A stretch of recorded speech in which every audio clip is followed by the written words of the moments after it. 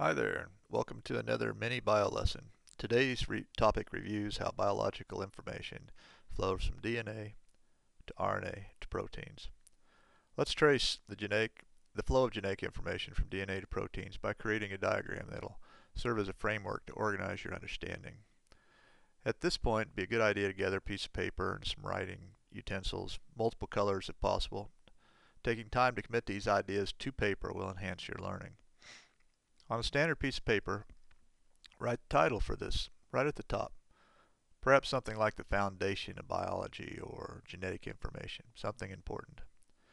Now let's write some large titles down the center of the page. About a quarter of the way down, let's write DNA in uppercase letters. Halfway down, directly underneath that, let's put mRNA. The M is usually lowercase and the RNA uppercase. And then underneath that, at the bottom of the page, let's put protein. Now to indicate the flow of information, let's connect the DNA to mRNA with an arrow. Make sure the arrow points from DNA to mRNA. Also, let's connect an arrow from mRNA to protein. This diagram represents the usual protein production pathway in a cell. Now DNA has two vital functions. First, DNA has to be able to copy itself. As genetic material, the information in DNA flows from one generation to the next during reproduction. So to indicate that, let's take an arrow out this right side of DNA and bring it over around to the left side in a circle. Indicate that DNA copies itself.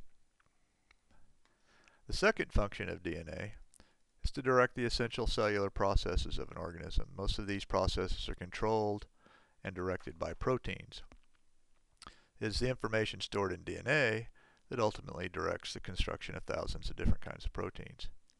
Now each of these arrows that you've drawn represents an important cellular process, so let's label them.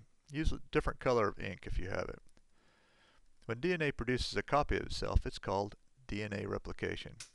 So label the circular arrow replication. You could also add the words DNA polymerase in the parentheses to remind yourself that this is the molecule that performs DNA replication. Next, label the arrow that goes from DNA to messenger RNA as transcription. What does that word mean? Well, here's an example. A court reporter transcribes the spoken proceedings of a trial into a written court record. It's important that the message and the language are the same before and after the transcription. A similar process occurs when a small segment of DNA is transcribed into messenger RNA. The language and message remains the same. The language of nucleic acids and their sequence of bases is just a different form of that language from DNA to RNA. You might include the word RNA polymerase in parentheses to remind yourself that this is the molecule that performs transcription.